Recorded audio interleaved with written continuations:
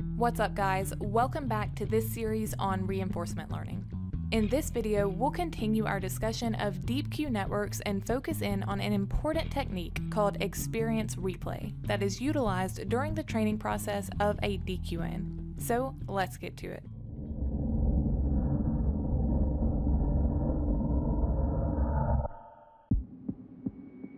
Last time, we covered each piece of the architecture that makes up a typical deep Q network.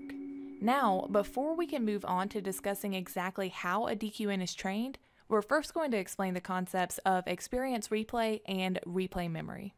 With deep Q networks, we often utilize this technique called experience replay during training. With experience replay, we store the agent's experiences at each time step in a dataset called the replay memory. At time t, the agent's experience E sub t is defined as this tuple. This tuple contains the state of the environment, the action taken from that state, the reward given to the agent as a result of the previous state-action pair, and the next state of the environment. This tuple indeed gives us a summary of the agent's experience at time t. All of the agent's experiences at each time step over all episodes played by the agent are stored in the replay memory. Well, actually, in practice, we'll usually see the replay memory set to some finite size limit, big N, and therefore it will only store the last big N experiences. This replay memory dataset is actually what we'll randomly be sampling from to train the network. The act of gaining experience and sampling from the replay memory that stores these experiences is actually what experience replay is. But why would we choose to train the network on random samples from replay memory rather than just providing the network with the sequential experiences as they occur in the environment? A key reason for using replay memory is to break the correlation between consecutive samples. If the network learned only from consecutive samples of experiences as they occurred sequentially in the environment, the samples would be highly correlated and would therefore lead to inefficient learning. Taking random samples from replay memory breaks this correlation. Alright, we now have the idea of experience replay down. From last time, we should also have an understanding of a general deep Q network architecture, and the data that the network accepts, and the output from the network. As a quick refresher, remember that the network is passed a state from the environment, and in turn, the network outputs the Q values for each action that can be taken from that state. Let's now bring all of this information in together with experience replay to see how they fit in with each other. Before training starts, we first initialize the replay memory dataset big D to capacity big N. So the replay memory will hold N total experiences. Next, we initialize the network with random weights.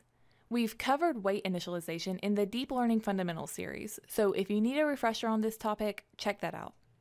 The exact same concepts we covered there also applies for deep Q network weight initialization.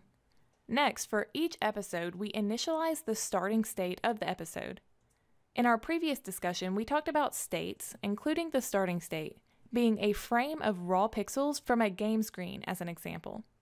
Alright, now for each time step within the episode, we either explore the environment and select a random action, or we exploit the environment and select the greedy action for the given state that gives the highest Q value. Remember, this is the exploration-exploitation trade-off that we discussed in detail in a previous video.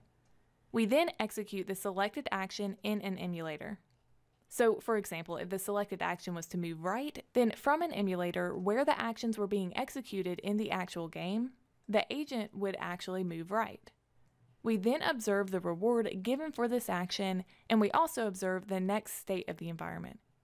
We then store the entire experience tuple, including the state, the action, the reward, and the next state, in replay memory.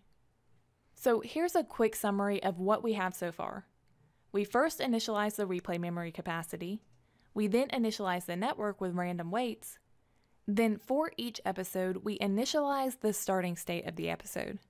Then for each time step within the episode, we select an action, either via exploration or exploitation. We then execute the selected action in an emulator and observe the reward and the next state. We then store the entire experience in replay memory. In the next video, we're going to discover how exactly we sample from replay memory during training, as well as all the other details we need to know about training a DQN. Please leave a thumbs up to let us know you're learning, and don't forget to check out the corresponding blog for this video on DEEPLIZARD.com, as well as the DEEPLIZARD HiveMind for exclusive perks and rewards. Thanks for contributing to collective intelligence, and I'll see you in the next one. All of natural intelligence and artificial intelligence is about problem solving.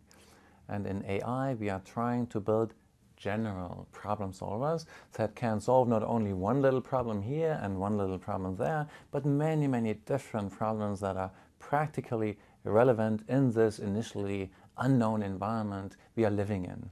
So we want to build machines and robots and agents that learn to deal with basically arbitrary, initially unknown environments, and then learn to solve pretty much arbitrary problems within these environments.